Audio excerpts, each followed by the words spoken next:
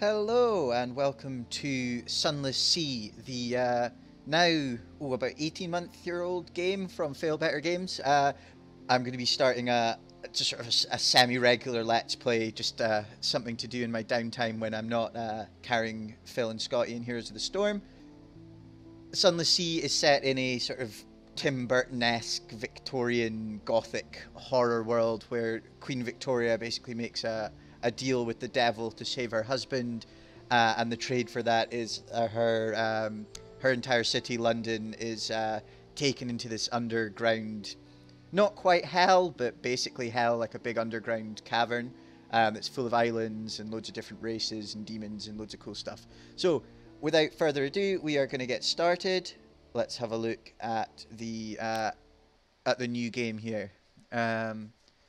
I haven't played in a little while, yeah, probably about 6 months, 8 months, something like that. So there've been loads of updates, loads of different stuff. The thing is with Sunless Sea, when you die, the map sort of resets and you have to start over from scratch, which is pretty good fun.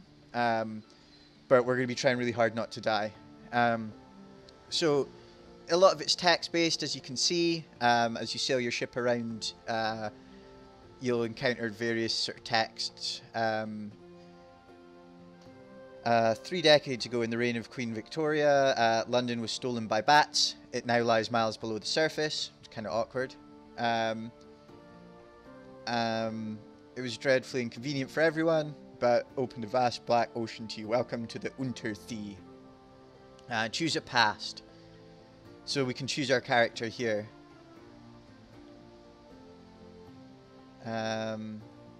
This is where you hang your hat in London. I live in the Blind Helmsman, which I'm assuming is some kind of bar. Now you get some different sort of pasts you can pick. These are sort of give you small bonuses in the game. So your street urchin casts you out when you grew too tall. Took to the sea rather than graduate to larger crimes. Last big score was enough to buy a ship.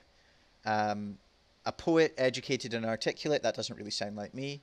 A veteran of the campaign of '68. You fought in the invasion of hell. London's armies lost. You survived. Your loot and pension have brought you a command. An ordained priest. No. A natural philosopher. Time, blood, starlight brought you down to the Neath. Cavern where London lies. Now you can. Now they take you out to the sea. I think I am going to go for a street urchin here, just because it's a pretty cool background. I don't see myself as much of a poet, and I think subtlety is going to serve us a lot better than a sort of battle abilities. And then we get some different abilities now. Longshanks gunner. This is a crew member who looks after our guns. Veils, these are your stats up here. You have hearts, which is your health. Veils, which is your stealth. Pages, which is sort of your intelligence, I suppose. Mirrors, which is perception, detection. You can see further in the dark. And iron, which is your sort of attack damage. And now we can choose an ambition. Now this is kind of your overall quest for the game. This is how your end game, as it were, your end goal. You don't have to sort of follow this, but you tend to have to work your way through it, and then it kind of changes some of the quests that you get given. Now, what does winning mean to you? We can pick your father's bones. Your father was lost at sea. You never knew him, but you've often dreamed about him. Find and return his remains to London for decent burial. Fulfillment. Gather 100 tales, learn all you can of the sea, write a masterpiece, retire. Wealth. You know this how it is to be poor. Now you want a mansion, servants, fine clothes, a family perhaps. And then finally a private kingdom. Now I think, if I just hover here, a private kingdom, I'm not sure how you unlock this. I think you perhaps have to sort of do some quest text, and then you can unlock this ambition later in the game. I'm going to go for your father's bones. I think that's going to be pretty exciting. So we want to try and find our missing father. Might explain why we were a street urchin. Your father was lost at sea. Da, da, da, da, da. So we can just pick what we want to be called when we're on shore. Are we madam, sir, citizen, my lord, my lady, or captain? I think captain's pretty cool. And now we pick our portrait. Now these are just sort of, so they don't have really any in-game effect. Oh, he looks pretty cool with a jaunty top hat. I think we'll go for that. And we're going to go for Night Spear because that's who we are. Your father lost at sea very long ago. The trail was cold, but now you have a lead. Meet with Slivy, the urchin who speaks to the wind. The urchins of London lair in the Flit, a creaking roof maze high above the streets. Bad altitude, as everyone knows. Slivy hears things. Slivy knows things. A week ago, he mentioned your father was as strong a swimmer as you. That's interesting. Slivy's face is disfigured by a wine-stained birthmark, and he struggles with a stutter. Marks of the lightning's kiss one night when he got too bold in a storm, they say. Yes, I've been waiting for you. I just want me a little mutter salt, something to calm me tongue. Bring it, and I'll tell you who has your father. And then we've got our first sort of quest. Go north along the coast to Wither, and bring back mutter salt for Slivy. I'm guessing that's some kind of drug. Now we're going to need a little bit of money for this. We are fairly skint at the minute, so we might have to pick up some quests before then, just to earn a little bit of money. Now there's a few sort of general quests that you can get to earn a little bit of cash as you go.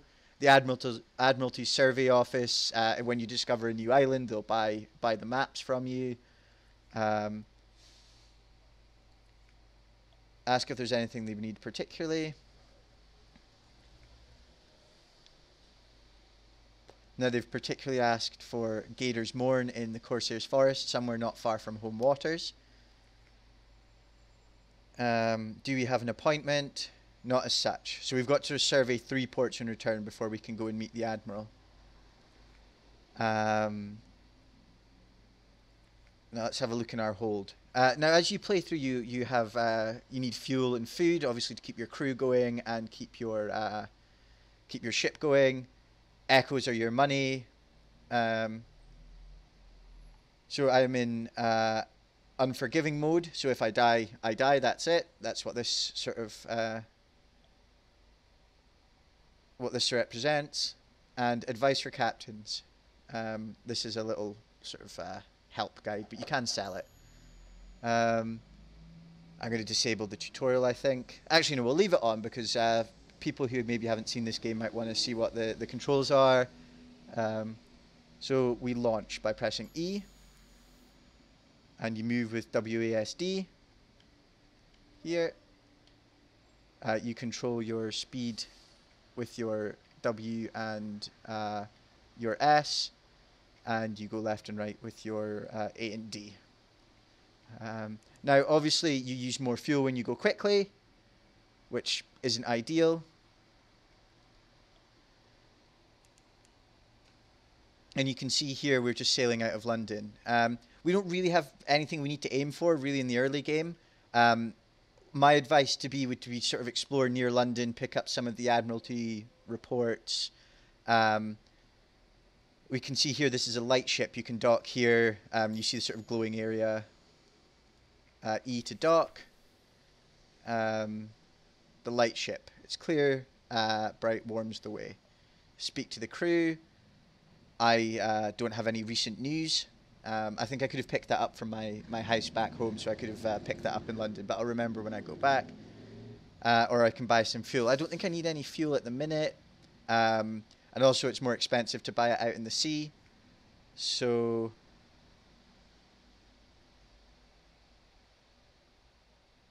Oh, I've just bought it anyway. Oops. Oh well, a little bit of extra fuel is not going to hurt. Now, if we launch let's just have an explore around London. You can send out your sea bat. Oh goodness, we've got a battle here. No, we don't. You can send out your sea bat, and this sort of scouts the nearby area for you. Here we are. Mutton Island is some distance to the south. So let's head there. We'll go all ahead full, get there a little bit quicker. Now you can see here the obstacles. Obviously, if we bump into these, we'll get damaged. And this cone in front of us here illuminates the way. Oh, a crab. Let's see how we fare against this. The red arc shows the range of your deck gun. Keep out the enemies in range. So,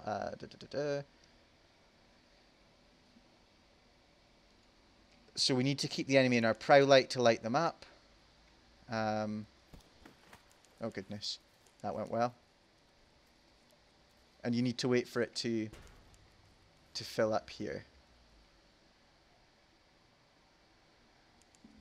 Oops, let's swing back around, maybe reverse. And let's shoot him. There we go. And you can see here as he bumps into us, our hull goes down a little bit. Now you can repair this, but it obviously costs resources. And then when you kill him, you can loot the corpse. Let's butcher it for supplies. These things aren't that difficult to find as we travel. So if we want to go back and dissect it for knowledge later, we can. I do love the music in this game. Sort of sea shanty style music.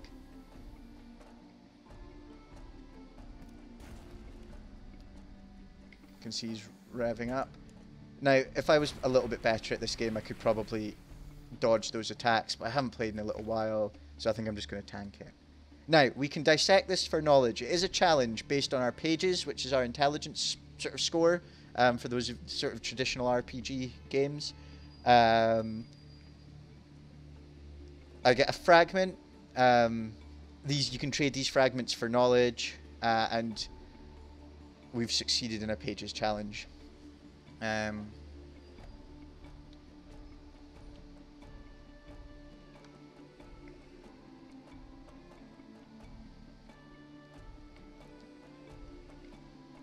Here's Mutton Island that we saw our sea bat found for us. So we'll go and dock here. Now you can see just here we have our terror score. Now as long as we're in the light, this won't go up. Now we want to try and stay in the light as much as possible.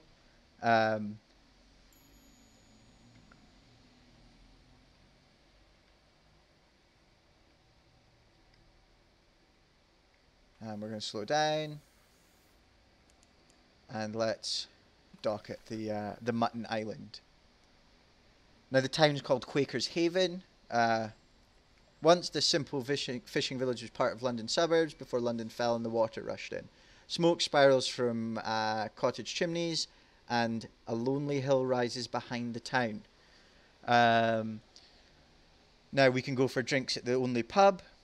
We can pick up a wretched mog. And that can be our mascot. We can see here this gives us an extra bit of health, our comatose ferret, or we can chat to the fisherman or visit the hilltop above town. Let's go to the hilltop above town. You stand on the hilltop looking over the island's village. Smoke from the chimneys of the cock and magpie drift upwards.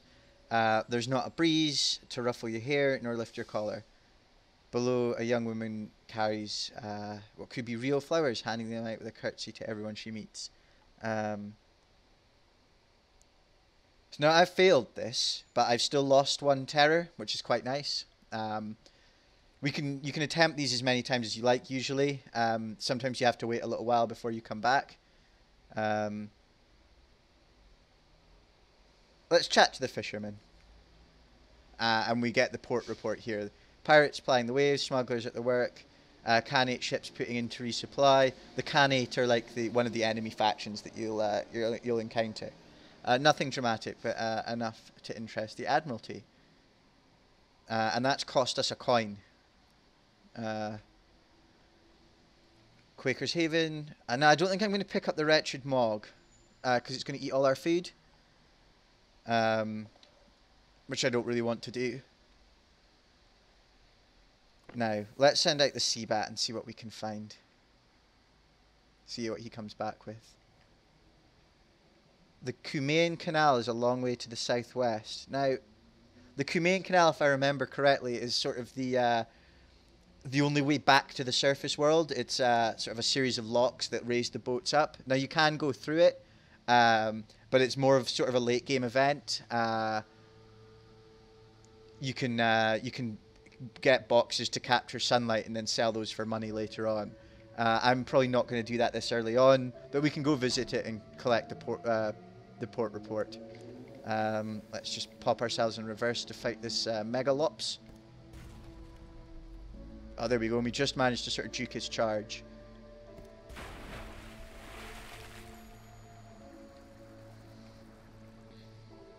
And let's just butcher it for supplies.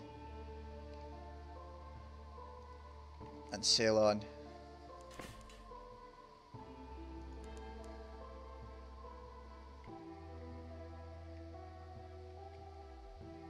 Oh, here we are, the Cumaean Canal.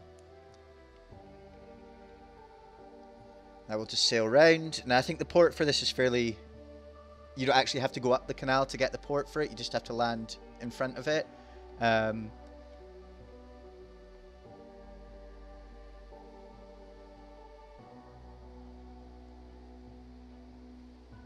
as we sail along, we can see the port just here to the right, or to the left of the screen, but to the right of my boat. I should probably learn some nautical terms for this. Port and starboard and fore and aft and all that. The Cumaean Canal staging area ascends through locks and gates and shadow turns to the sunlight of the surface. Now I can't travel to the surface. I don't have enough fuel.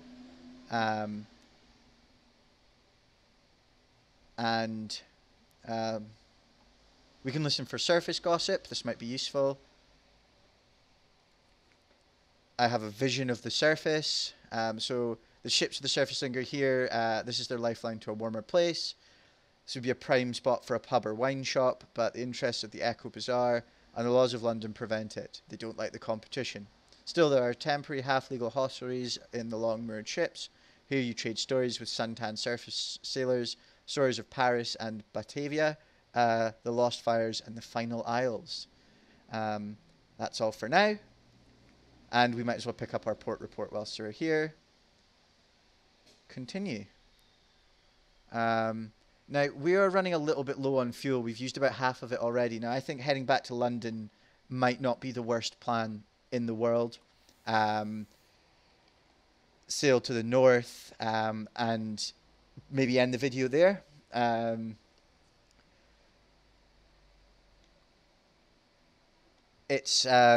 have to be really careful if you run out of fuel. You have to pay a huge fortune to get towed back into London. If you're close enough to get towed back, if not, you're dead. Basically, a big sea monster will come and eat you, which is never ideal.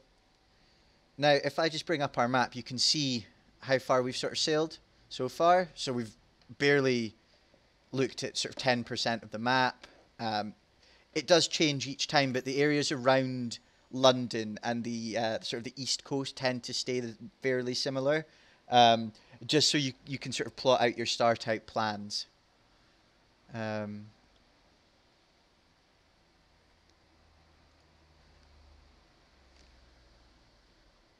It is very difficult to make money quickly in this game. It can be a bit grindy at times, definitely, but even as you're grinding, you can sort of explore different areas and find different places. Oh, another Megalops. Now this might be a bit risky because we have this. We're quite near the coast here, and if we bump into it, we'll be in trouble. Keep reversing. There we go.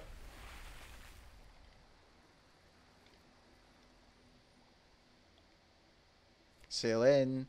We'll just butcher him for supplies for now. Now, if I remember correctly, there is an island very close to the north of London that we'll maybe check out in the next video. We'll just all clear. We'll have a look, see what we can find. I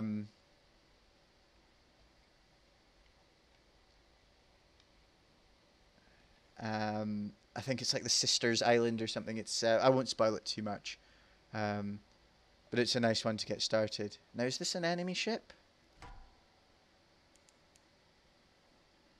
It is, but I do not want to fight that. It's definitely a lot stronger than me. That's definitely not something I want to be getting involved in. I think that might just be sort of a guard ship for London.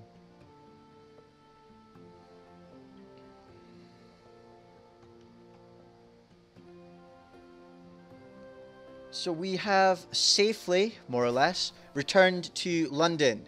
I think we will end the episode there. We'll get started on the next one, have a look around, see what we can find. Maybe try and head to Wither and get the Mutter Salt in the next episode and start trying to find who our father is or where he is. Thanks for watching. Do all the good stuff, like, share, subscribe. You know, it helps the channel out so much. If you liked it, give us a thumbs up. If you didn't, give us a thumbs down and let us know what we've done wrong, where I've probably horrifically ruined the start of my game already. Thanks for watching, and we will see you next time. Bye!